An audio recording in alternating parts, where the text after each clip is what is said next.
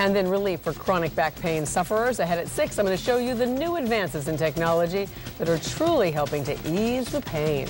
Where nearly 100 people in the U.S. are living with chronic pain. But now there is a brand new device that can fit in the palm of your hand, and it may be able to help. I'll explain exactly how that works next in today's Morning Medicine Report.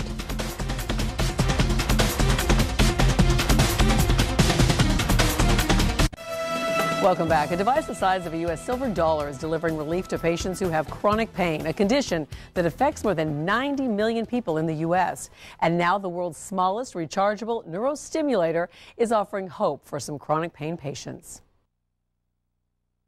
An avid skydiver until a mistake during a routine landing left her with a broken back and chronic pain that lasted 10 years. You know, I ended up in the emergency room at least once a month with major spasms, and it was just endless. Apple finally found relief in the form of a small electronic device called a peripheral nerve stimulator. The treatment involves stimulating nerves to get rid of pain. The device is similar to a spinal cord stimulator, except that instead of placing leads directly on the spine, they're simply placed under the skin. So it's a very innovative, I think, safe procedure that is becoming more and more popular in terms of physicians doing trials and having good results.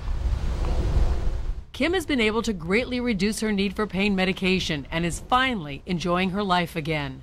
I'm as close to pain-free as I've ever been, and I may never ever be completely pain-free, but for the most part, I have to say that I am, because I can't even complain with what I've got now. Well, now, stimulators were first introduced about 40 years ago. In that time, the devices have really advanced and improved. They're smaller, the batteries can last longer, and patients are even able to control the level of stimulation, which ultimately provides a whole lot more relief.